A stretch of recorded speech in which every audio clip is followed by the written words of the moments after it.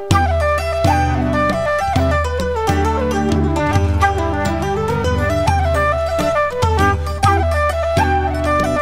peoples of the tube and welcome to the fantastically long-awaited sequel to Cooking with William.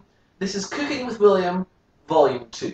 Today we've seen me making delicious chili, which turned out to be the weakest chili I've made actually. The subsequent chilies have been much better over the course of the year, but today, no chili. No, today we are making marrow surprise, and the surprise will be that it is edible, hopefully.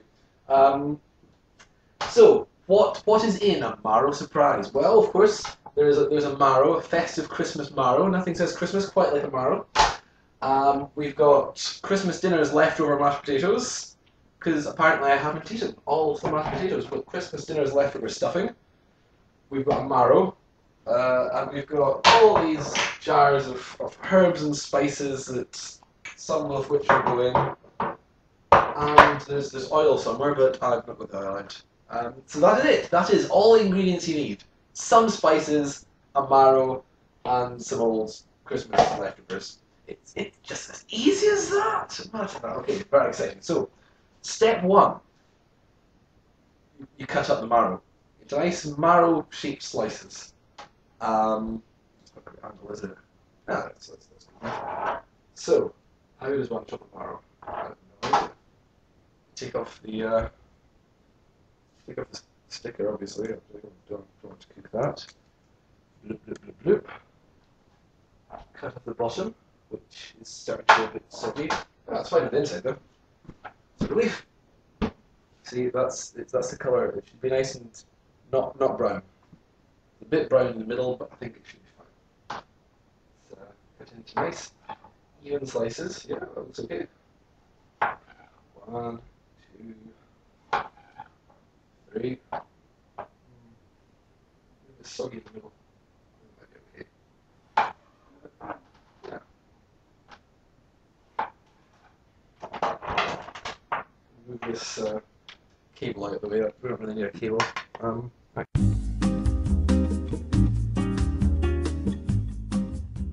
And we're back in the room. Exciting times.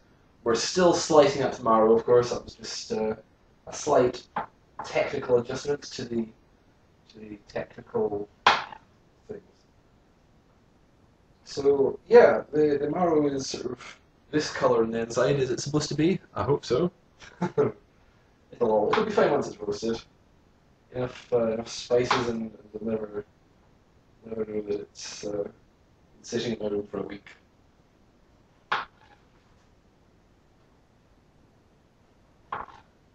Incidentally, of course, a marrow is like a courgette, so this recipe works equally well with a courgette at just much smaller helping.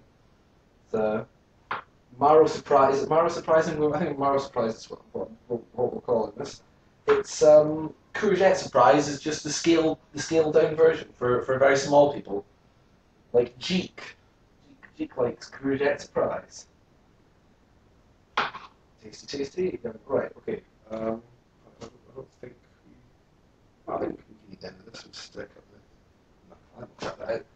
Okay, good. So that is step one is complete. Is it? I wonder what else leftover one is. Is that all leftovers?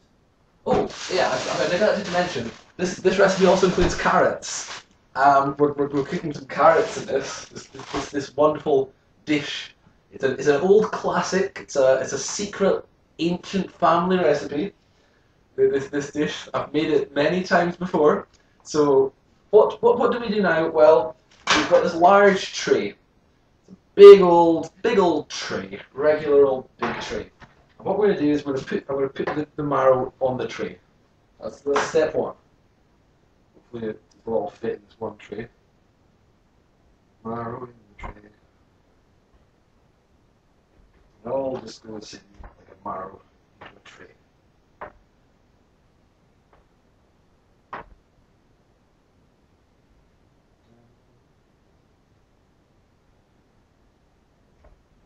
Yeah, that fits fine. There we go. So you put the marrow in the tray like this. It's all laid out. This food's all laid out for me. Lovely, like in a tray. And we open up the carrots and make sure that they've not gone off because These are quite old. Everything's really old in this. Looks fine. Smells okay. Yeah. So basically, liberally sprinkle the carrots over the top of this. This is quite a lot, isn't there? Yeah, that's fine. Great. So we've got this generous sprinkling of carrots. Mmm, carroty, tasty. Yum. So the next step, this is the most important step, is you need to put some oil on it. So go slightly off camera. Actually, we'll tilt the camera around so you can see where we're going. Let's go into the cupboard to get the oil.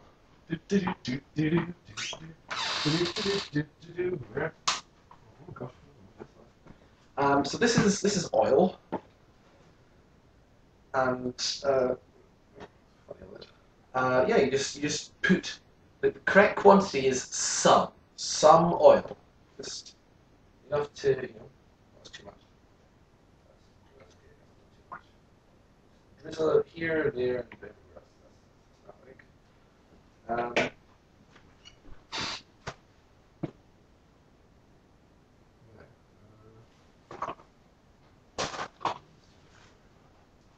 A useful hint: if you're worrying about using too much of the oil and make it too oily, spray on oil is also just spray over that on. Just make sure everything's got some without using up all the crop oil. Because this stuff, it's not really oil. It's I don't know. It's spray on. Everything is easier if you spray it on. So that is the fundamentals of the dish already made. If you're wondering what I'm going to do with this stuff, so am I. I'll deal with that in a minute. But now, the seasoning. Most important stage. What are we going to add to it? Well, I've got some paprika. It's always nice. Put a bit of that on. Because this is the big sort of saving grace of this dish. If it turns out to be horrible, hopefully the combination of spices will balance it out and it'll taste of something nice. This is actually quite old paprika. I thought I had the new paprika. Where's the new one?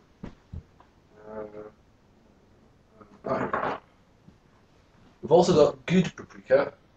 That stuff's quite old. That other stuff's quite old. This is a newer paprika. Probably too much paprika too. So that's the first. That's the main spice of choice for any. I have had marrow with paprika before, and it's it's okay. It's quite nice. How long does it take? Oh, it's only 5 minutes. Fine. So, bit of garlic. This is garlic. This one, because nothing says kiss me quick like a tasty meal with some garlic in it. We're going to be less liberal with the garlic. I don't want quite as much as I did with the paprika. So sprinkling. That's enough. Likewise with basil. Basil faulty. I hope my basil isn't faulty. Put that in. Yum, yum, yum. We've got thyme. That's my personal favourite herb choice. A bit of that. I like thyme. Because as long as you don't run out of time, you should get your dinner done on time. That's the old saying. Another personal favourite, a little bit of cumin. Can't go wrong.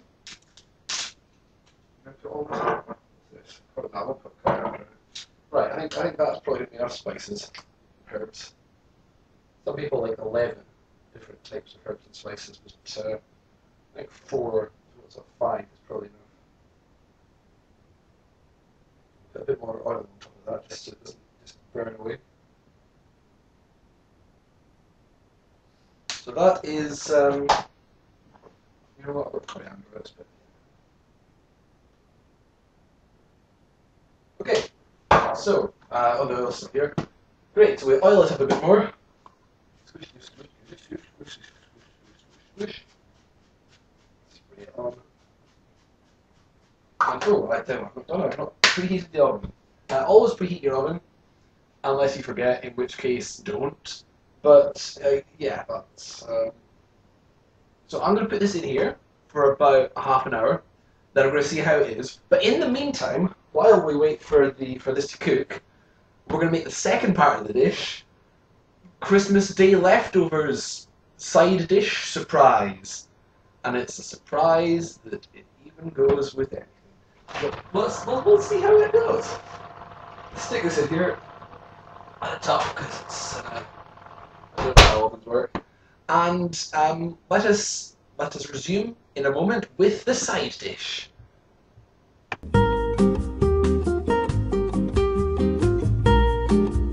So what we have in this bowl is the leftover mashed potato from Christmas Day and Boxing Day, which yesterday and the day before. The leftover stuffing, same, and a few spare flakes of mashed potato which I've just taken out of the freezer, just to bulk it out a bit, hopefully moisten it up because it looks a bit dry. What we're going to do, we're going to microwave this up for a few minutes, give it a stir, add a few more choice ingredients to this mixture, and we'll see how it goes. Over here we've got our, how far around can I turn this? Can you see the microwave? Yeah, you can just about see the microwave. Great. I'm going to stick this in for, I'm going to give it 3 minutes. And in the meantime, while we wait for that, that's only been in for probably time, shouldn't I? It's been in for about 5 minutes, so that one. We'll check it again in about, I don't know, 5, it's half past 4 just now, check it about 5 to 5. But what other ingredients do we need for this terrific dish? Well, I'm thinking, right, a little bit of queso, just to, you know, I might add that to that, or I might sprinkle it on top of the roasted thing. I don't know. That's always good. That's going to bulk it out a bit. Also, in an effort to moisten up the side dish, I'm going to put a bit of this in. This is eggs. It's what do you call it? It's eggnog minus the rum. Rumless eggnog. And that's about it. This is quite a simple, straightforward dish. It's some vegetables with spices on them, and some leftovers mixed together with various non-vegan friendly products, just to sort of bulk it out a bit. It's an original recipe. Might put some more time into it. I like thyme. My personal favourite herb. Quite an old thyme, but yeah, it still smells like thyme, so it's goes well with lamb thyme. We're not having lamb today. I have no meat to eat. I've eaten too much meat over the last couple of days. So this is a vegetarian dish. If you want though, you can meat it up by, I don't know, chucking an animal in there. You catch a rat, I suppose, in a rat trap, just chuck that in.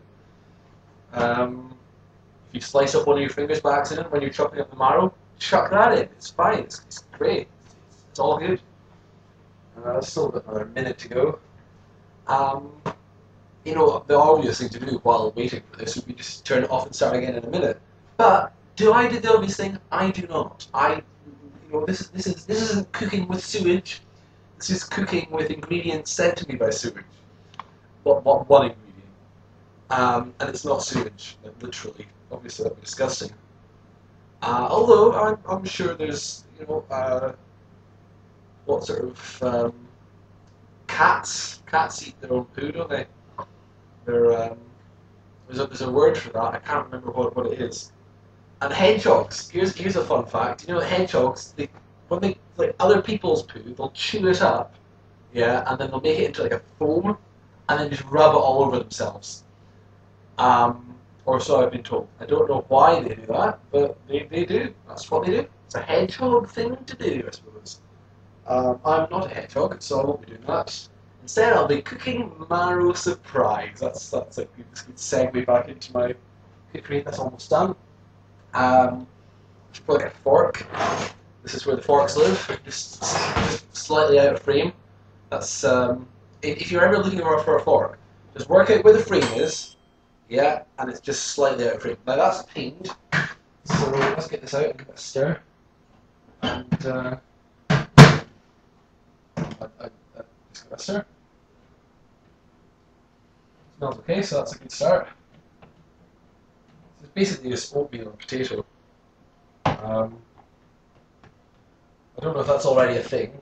If not, it's this is side dish combinations prize. A bit dry, but that's fine. I was expecting that.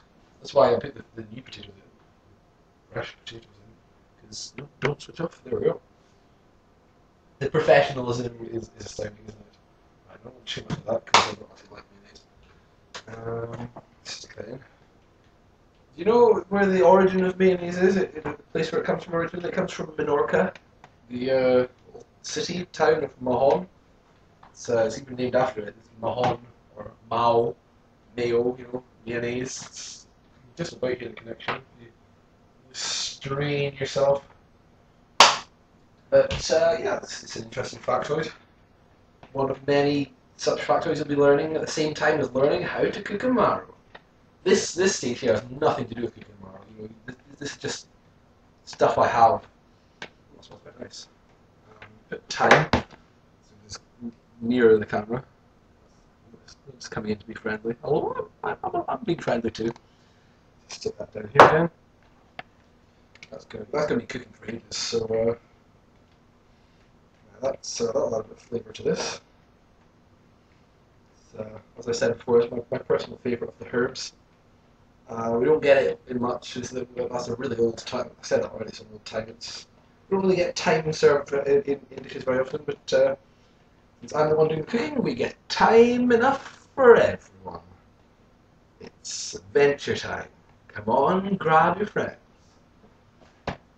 Okay, that's. I'll get that a bit longer in a while. There's not a lot of that, but there's a lot of other stuff, so it's fine. I'll stick that in the microwave again in a minute. I might actually put some more flakes in there. So put a few bits of this in. This is cheese. A couple of drops of that to add a bit of cheesiness to it. There is.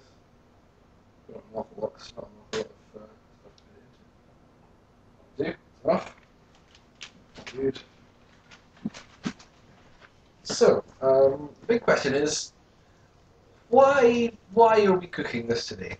What is the, well, not why today, why at all? Why are we cooking roasted marrow surprise? Well, you should know that. You sent me a marrow.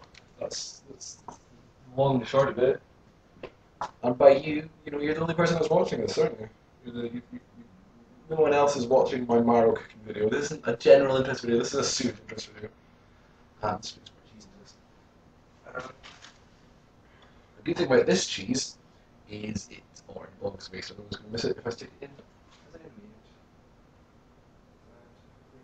I'm thinking actually I'll put some more mashed potatoes, get some more mashed potatoes. It's not like slightly more than that. I don't know how much is too much. But, so, another slight filming break while I go and get some more mashed potatoes.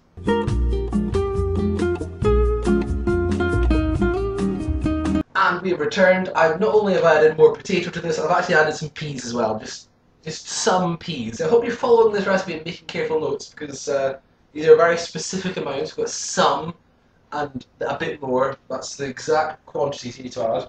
And I'm going to stick this back in my room for another 3 minutes. Seems about the right amount of time, isn't it? This, in the meantime, turning back to our attention back over here, we have got, taking a look at the oven, and I think it's probably a good idea to move this roasting tray down a shelf. It's, I thought I had earlier, nowhere near roasted yet, but don't want to cooking too fast, or getting burnt. I might turn it over at some point, but we'll worry about that. You know what? We'll worry about that when we come to it. These things, it's yeah. Yeah, you don't want to worry about these things too early. That stuff in there, that's not going to take very long to do. So yes, join me again in about 20 minutes, where I check and find out that my marrow wasn't cooked at all, and fly into a wild panic. Look forward to that event, coming soon.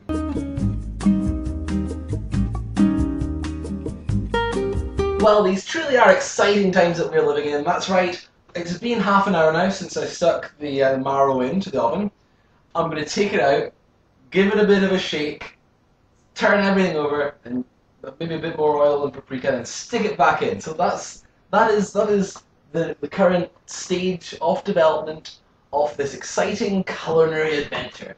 There is a big waft of whatever hit me as it comes out of the door. There we go.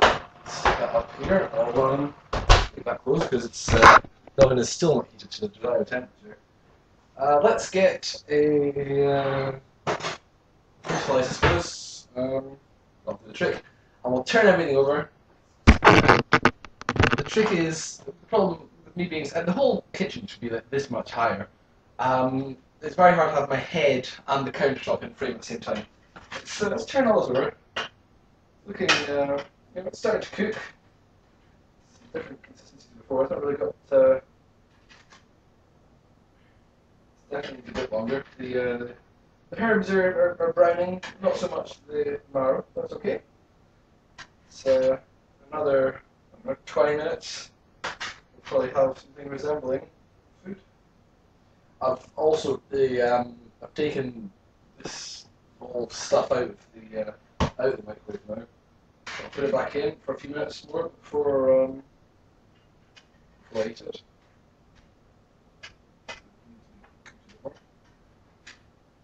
Exciting world that we live in. A world where you can cook a marrow and then you can eat it.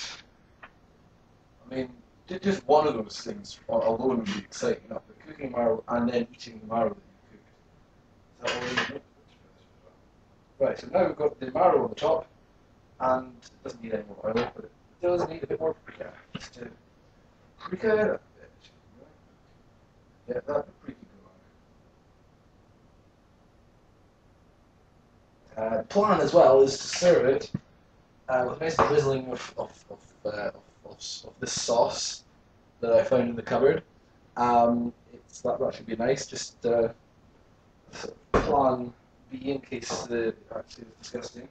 I know that is a nice sauce, but drizzling of that should keep everything nice.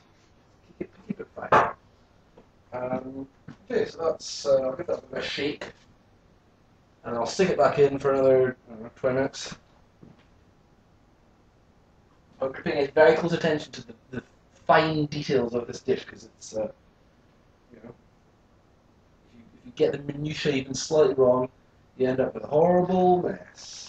Horrible mess. Horrible mess.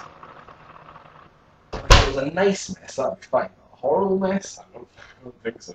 I don't want one of those. Okay, so join me again in another 15-20 minutes.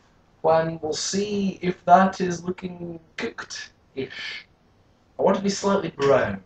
That's my life ambition right now. Slightly brown, and not just brown because of the herbs are starting to burn a bit. So let's see if that happens, shall we? Ooh, coming soon.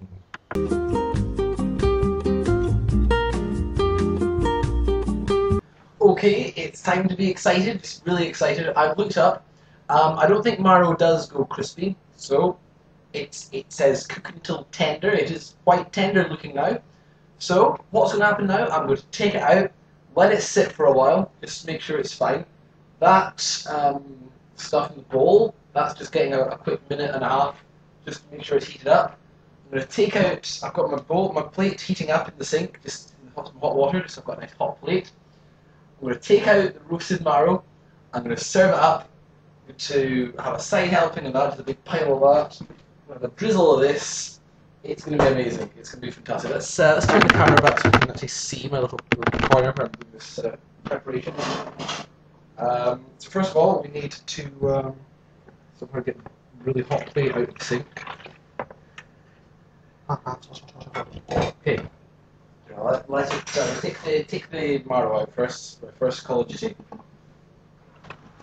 Call. Oops. Comes out some delayed waft of heat comes out of there. That is definitely cooked now. Sit it there. Turn off the oven.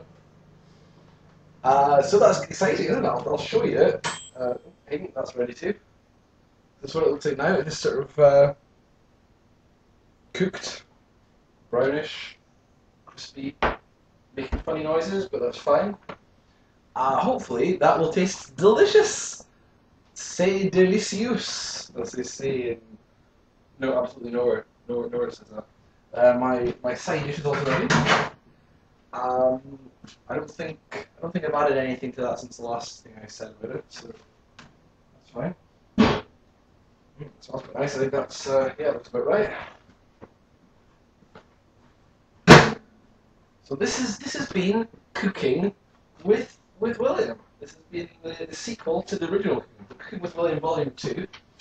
I hope you're excited for Volume 3, which will be in another year, because we're not producing these at any great rate, are we? I've made so many chilies since that first one. That first chili was such a novice chili compared to the subsequent chili I made. So, I'm going to try and serve this up. There's quite a lot of it, so hopefully I don't have too much. But, if need be, I can come back for seconds. Just move the plate closer. The key trick to this, no matter how terrible it ends up being, the presentation. If the presentation is good, then it's a success. The presentation can cover a multitude of sins when it comes to marrow, just specifically with marrows. What I'm doing is I'm putting the circles in like a circle of circles, you know. Already got the plate looking like someone's taking a dump on it, but never mind. Oh, carrots are escaping. Carrots. There we go. Of course, you need to make sure you've got a clean work surface before doing this, because otherwise if you drop a carrot in the work surface, you can't eat it. Good. So I've got a few rings left. We'll go back for those afterwards. Sprinkle the carrots in the middle. Probably have used the kitchen magic, but I did not. Okay, so there we go. That's looking good. Looking tasty. Get the bowl. Here we are.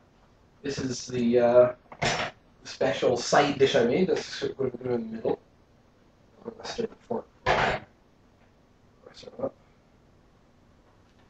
Yeah, that's good. So this is this is stuffing and potatoes and peas, a little bit of cheese in it. This is a special side dish I invented myself. I call it William on the side. William on the side. That's what it's called. It's the official name for this dish. It's a traditional accompaniment to roasted marrow surprise, which of course is everyone's favourite dish.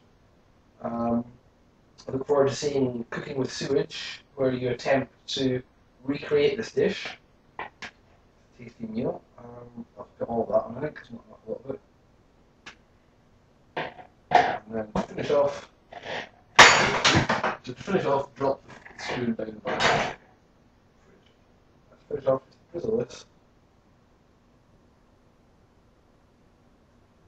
And that is it. That is my traditional, local, classical dish of marrow surprise with William on the side in the middle.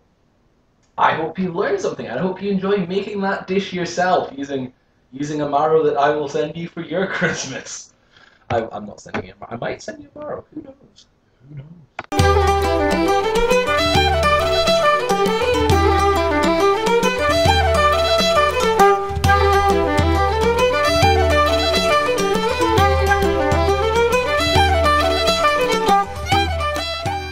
Well, here we are again, back for just a quick little update to tell you that it was edible. I ate it all. It was okay. It wasn't the tastiest thing I've ever eaten, but it was quite nice. You know, I would, if offered it again, I would eat it again. Turns out, actually quite nice. Marrow surprise with William on the side in the middle. It's nice. So now you know what I'm doing. I'm just preparing traditional accompanying pudding, leftover Christmas pudding. with as its sort of condiment of choice, leftover Christmas custard. That's it. That's what we're supposed to have afterwards, just to cleanse the palate, just to de-acclimatise from the wonderful experience of eating marrow surprise, roasted marrow surprise, with William on the side, in the middle. That's the full name of the dish. Also known as Mouldy Old Narrow. Mouldy Old Narrow. Mouldy Old Orange Nugget. Yeah. That was Arthur Chefwagon coming to you live from the kitchen. It's because I ate all the narrow. So yeah, I'm not going to tell you how to make leftover Christmas pudding because you should know how to do that. Everyone knows Christmas pudding. It's like a normal, regular old pudding. But it's just, just to let you know. This is 2017 is off to banging start. I mean, for me, it's still 2016. But this video is going to go up in 2017. And that's how it begins, with a tasty dish. And this year, right? It's not going to be like last year. No one's going to die. We're going to call it this. No one. Everyone already died. No one's going to die this year. That's nice, isn't it? 2017.